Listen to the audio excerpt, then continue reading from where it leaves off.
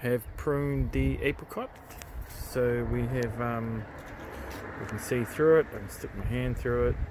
Light's coming through, which I need at this time of year as the sun continues to move south in the sky when it sets for my garden. Plus, why not prune it?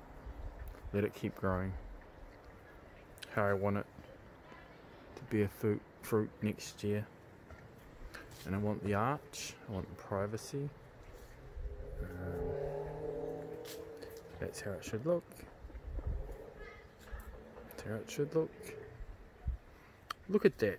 We've got some product in here that people pay me to take away, that I turn into delicious worms that turn into delicious eggs.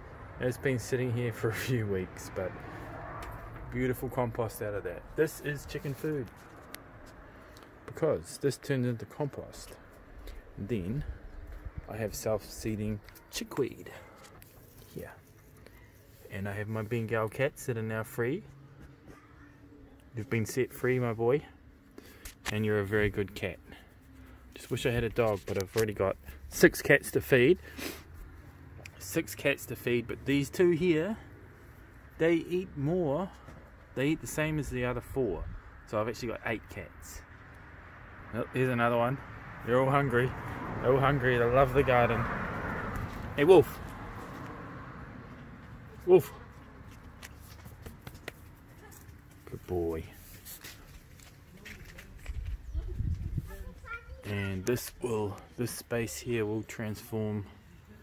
It looks like a mess. There's silver beet seed here. Yep. Kale seed. And it looks like there is miles of seed germinating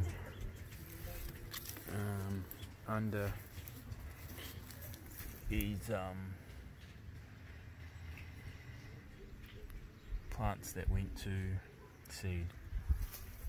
So I've kept the seed, I've harvested the seed in a couple of different ways. Some are in bags, in the plastic bags in the garage, so the seed will eventually fall out when it dries. Some have been shaken out onto the ground, swept up and put through a sieve and into envelopes, and as you just saw, they're already growing without any effort whatsoever.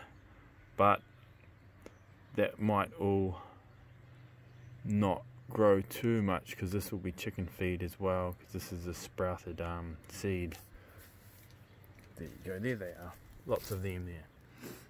Brassicas from probably one of these kale gone to seed that I've already pulled out that was growing in this area. Celery just neglected. I've already got 2 over there growing massively. See, this is all chicken food, potential chicken food. And I do need to think about winter, storing it for winter, because I think I might have 10 bags of wheat berries. When that's gone, I don't know if I'll be able to get any more.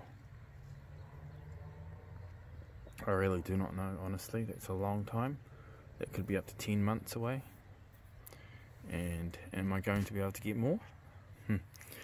I really don't think so. I'm not going to count on it. I'm going to plan and prepare for a different world and a different way of living.